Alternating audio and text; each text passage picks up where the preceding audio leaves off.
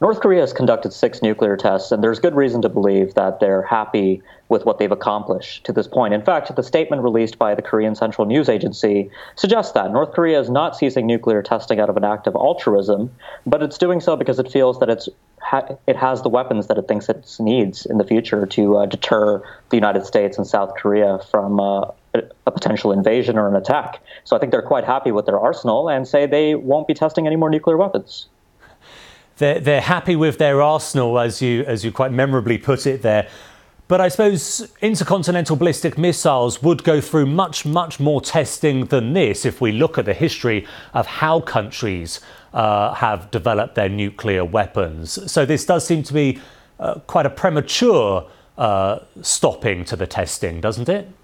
Well, that's right, but we should recall that North Korea has submitted to unilateral moratorium on ballistic missile testing before. In 1999, it did so, and then in 2006, it broke that moratorium. If I were North Korea, I would want to test my ICBMs a little bit more. I think they do need to test these missiles that they've generated to their full range in the future. But in the meantime, North Korea may calculate that it's better suited to significantly build out its arsenal of launchers and potentially test these missiles in the future. I think verifying this agreement from North Korea will be quite important. As with all these things, the devil really is in the detail. Do you think we should not be getting too carried away? You mentioned the 90s. We all remember Madeleine Albright going to North Korea for Bill Clinton. The great hopes then. Every presidency seems to have a moment of hope with North Korea. Should we keep this in check, do you think, until we actually see some results?